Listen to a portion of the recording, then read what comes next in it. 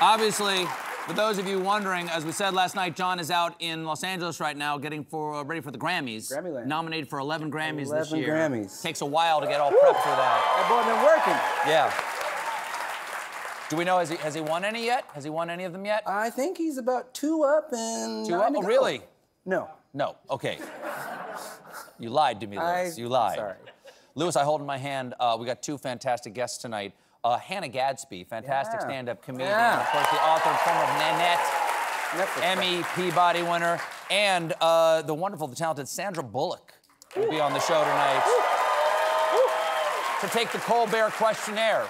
Brave woman. Now, folks, if you watch the show, you know I spend a lot of time right over there, patiently and astutely scrutinizing the boxwood and mahogany chess set of the day's biggest stories, developing the central headline pawns, deftly maneuvering an oh-so-topical knight to f6, feigning a classic Sicilian Najdorf variation on the news, all the while seeing 8 moves deep and patiently marshalling the latest press releases into a Fischer-Chosin Lipnitsky attack that culminates in the elegant, lethal, slow-played en passant checkmate that is my nightly monologue. But sometimes, folks,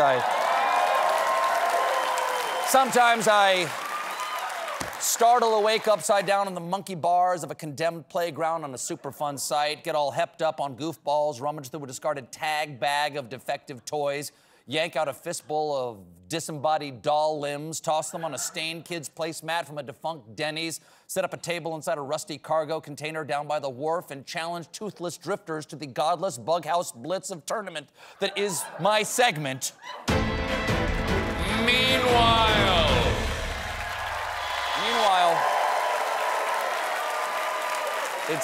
it's opiate in the masses.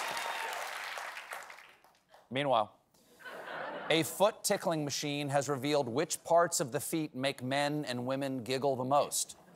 Actual professionals built an actual foot tickling machine and named it TickleFoot. Also the name of the bootleg Chinese Tickle Me Elmo.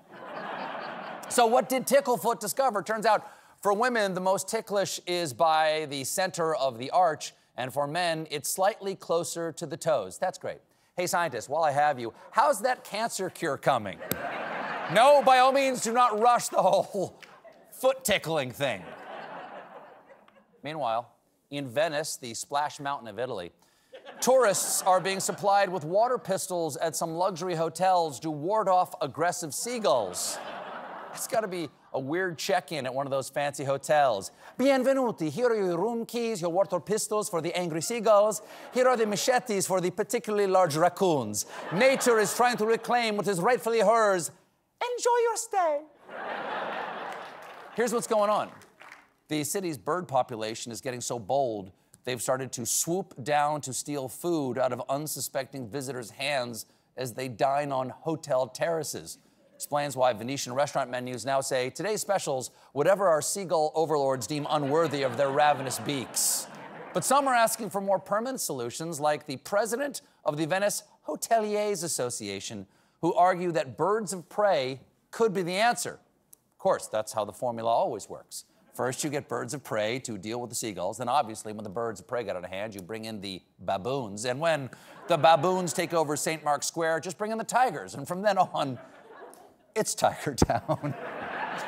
Problema risolto. Meanwhile, Canada has qualified for its first FIFA World Cup in 36 years. They've done it. Canada, FIFA, soccer. They've scientifically engineered a headline impossible for me to care about. Meanwhile, scientists have found microplastics in people's blood for the first time. So note to self, when disposing of large amounts of blood, remember to separate it into the right bins. Meanwhile, in tooth music news, a man protested his dentist with a guitar solo outside the dental office. Take a look.